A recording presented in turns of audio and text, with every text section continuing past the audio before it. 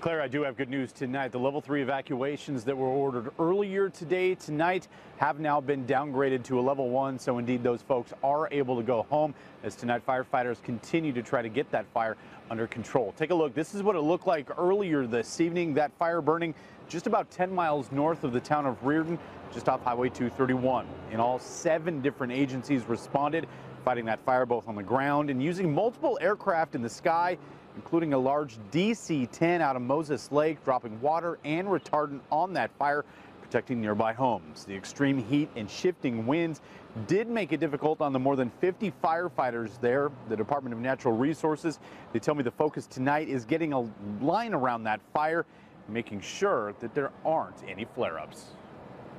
Key message, folks, out here tonight is there will be smoke in the area. You'll probably see some flames overnight and flames burning, but firefighters will be on scene on this fire all night taking care of it.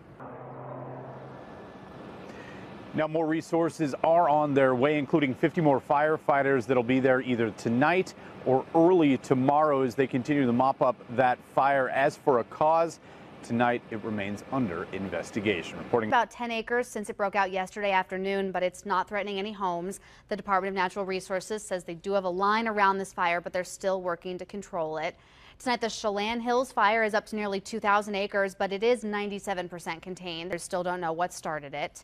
And tonight, the Sheep Creek fire in Stevens County is up to 100 acres, but it's still burning out of control. Firefighters say it's extremely active and tearing through thick timber. The Sheep Creek campground and road to the campground are still temporarily closed because of it.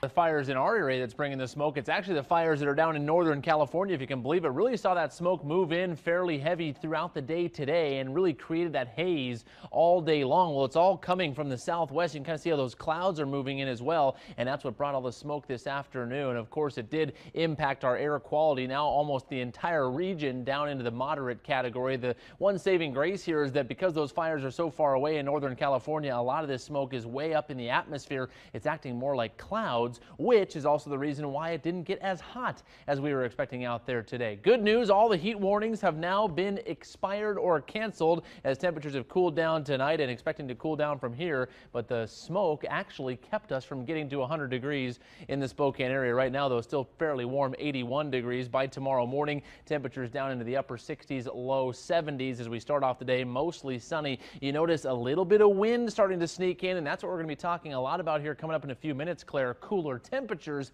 but it brings the wind, and that keeps the fire danger high all those